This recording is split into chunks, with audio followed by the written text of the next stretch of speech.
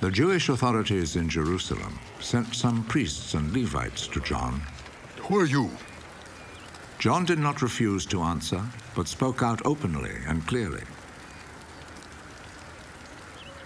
I am not the Messiah. Who are you then? Are you Elijah? No, I'm not. Are you the prophet? No. Then tell us who you are. We have to take an answer back to those who sent us. What do you say about yourself? John answered by quoting the prophet Isaiah. I am the voice of someone shouting in the desert. Make a straight path for the Lord to travel!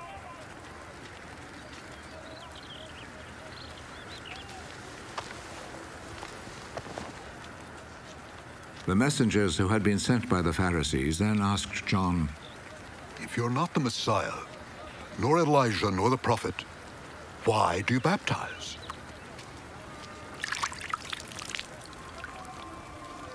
I baptize with water.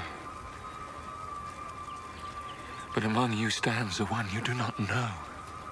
He is coming after me, but I'm not good enough even to untie his sandals.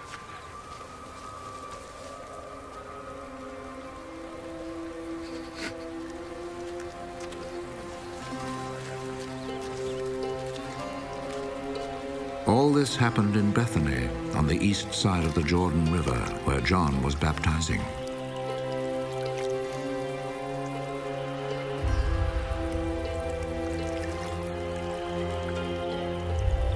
The next day, John saw Jesus coming to him.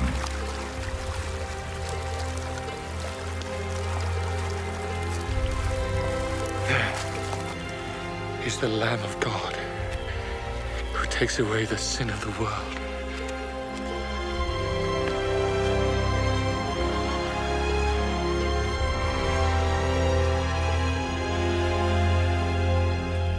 This is the one I was talking about when I said, a man is coming after me, but he is greater than I am, because he existed before I was born.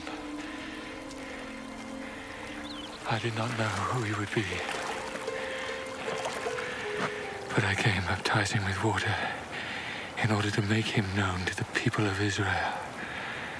And John gave this testimony. I saw the Spirit come down like a dove from heaven and stay on him. I still did not know that he was the one, but God, who sent me to baptize with water, had said to me, you will see the Spirit come down and stay on a man. He is the one who baptizes with the Holy Spirit.